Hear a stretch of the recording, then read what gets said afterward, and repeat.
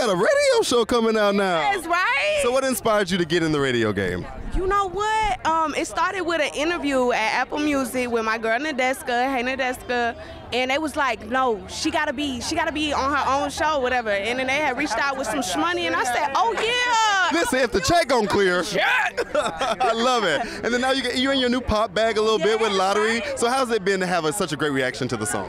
It feels so good. Shout out to my fans, the Jackpots. I love y'all. They just be here for anything I do at this point. And then now that you got the radio show coming out, I know you like to pop off sometimes on the Instagram lives and stuff. And I'd be like, girl, Latto, I'd be want to say, F them, you know what I'm saying? But you're gonna dress a little bit on the show. You're gonna have some moments. What? We leaving it on the show, on my own platform, per everything that need to be addressed. Baby, it's gonna be addressed on 777 Radio from now on. Oh yes, the attitude, I love it. And then who are you excited to see at iHeart tonight? We got so many legends: Pat Benatar, Pink, Taylor Swift. You know what? I just seen Lenny on the carpet, and I was like, y'all want me to stand next to Lenny?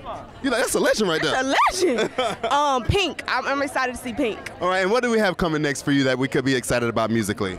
Okay, well, 777 Radio is out, so look forward to the first episode. Musically, I've been in the studio every day, eating, sleeping, in the studio. You feel me? Listen, like, everything goes down there right now, for real. So new music on the way, bigger, better visuals, more versatility, more bars, more punchlines. Baby, the pen works. Oh, the pen is always working. Thank you. I love you. The energy's always great, and you know you got a friend at Billboard. Okay, part. Yes. Love you, babe. Love you. See you next time.